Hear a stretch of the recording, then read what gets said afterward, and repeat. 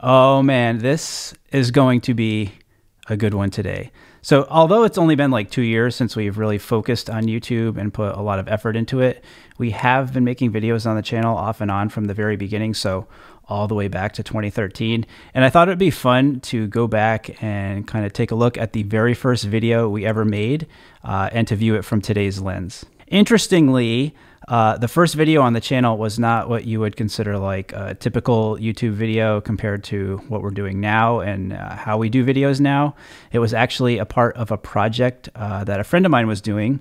He's a video guy, and in 2013, he challenged himself to make one video every month. He knew about He Spoke Style. He thought there was a story to tell there, so he asked me if I'd be open to doing kind of like a little short film with him. We shot this in one day, multiple locations. It was a very long day. It was very fun to do. And the idea of it was just to basically tell the story of what He Spoke Style was and why I decided to start it. So it's been a very long time since I've watched this video, and what I'm interested in is to hear what I had to say back then, and then to see how well, and if at all, it still tracks with what I'd say today, what my vision for He Spoke Style is today versus what I was saying then. And really just kind of wondering how embarrassing this is going to feel. Hopefully not too embarrassing, but we shall see. So I've got the video queued up here, and I think we should just dive right into it now. So without further ado, let's take a look at He Spoke Style, the video. Yeah. Style, good style is timeless. Style is transcendent. So one thing I want to point out actually before we go any further is that the soundtrack to this was actually done by another really talented friend of mine. So total collaboration from the video to the music here.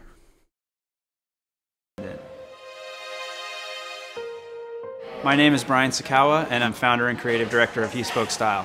One of the things that really speaks to me about doing the website is that I'm a professional musician, and music is all about communication. And the website... Gotta stop here. So the suit I'm wearing is a Brooks Brothers suit.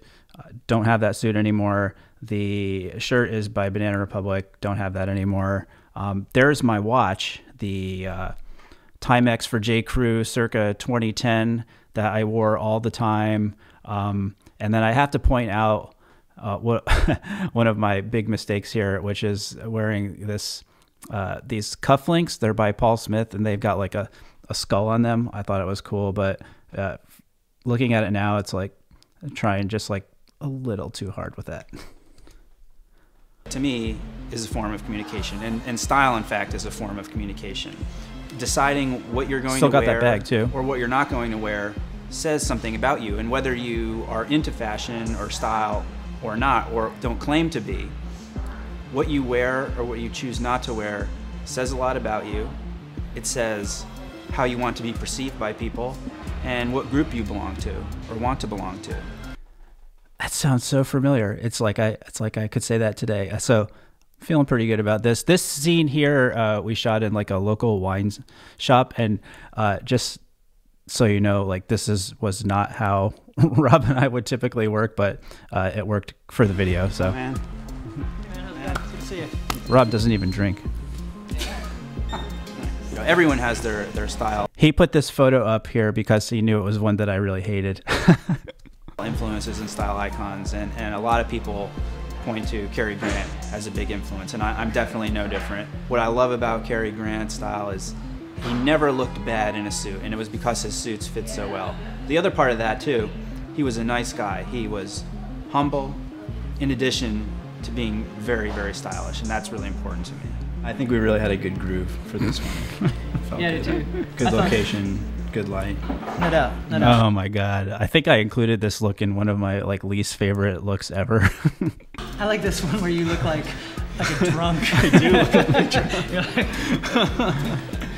Having style is all about having confidence. If you wear something with confidence, it will look good. If you're uncomfortable wearing something, it won't look good. Confidence goes hand in hand with style. I wasn't really waving to anyone there. If you're inspired by something you see on the website, that's great. And I feel great about that because that's what the website's all about. Everything looks better in slow motion. inspiring people. If people don't find any inspiration on it, that's fine too. He Spoke Style is just one voice in the conversation. I started He Spoke Style after wearing the same outfit for an entire year. Oh man, those Allen Edmonds strands look really nice back then. It was a bit of an extreme experiment, but it taught me a lot about versatility. So after the year of wearing one thing, I thought, well, what are the essential things that a guy needs to have in his wardrobe? And that project turned into He Spoke Style. The thing I really love about style is that it's extremely personal. There's no one style that's correct or right.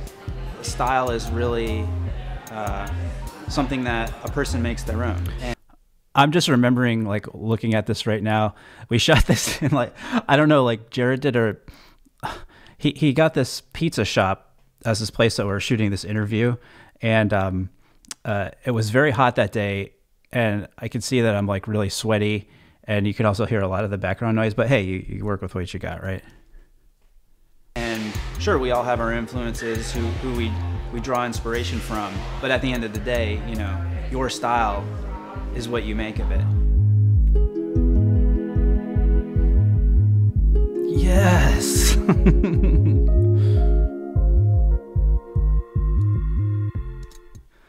So that was interesting to rewatch. I think what's interesting to me most is that, what I feel most, what's the right word I'm looking for here? What makes me feel good about seeing that now is that everything I say in that video is like pretty much exactly what I say now, like why I started it, what I hope to achieve with it, what it meant to me. I think done over the years, you know, this was like, I think we filmed this in like maybe May of 2013. So I had just started in February. So I really, you know, nowadays it's very much easier for me to kind of say what it's all about, because, and I say it in pretty much every video, and we refined it over the years. But looking back on it, I really had a very clear idea and sense of what it was that I was after. And it makes me feel good that what I was saying at least really holds up to what we do today. Really interested to hear what you guys think about this video. And hey, you know, 4 people that gave it a thumbs down, I mean, what's the deal? Why you got to do that? How mad you got to be to dislike a video on YouTube?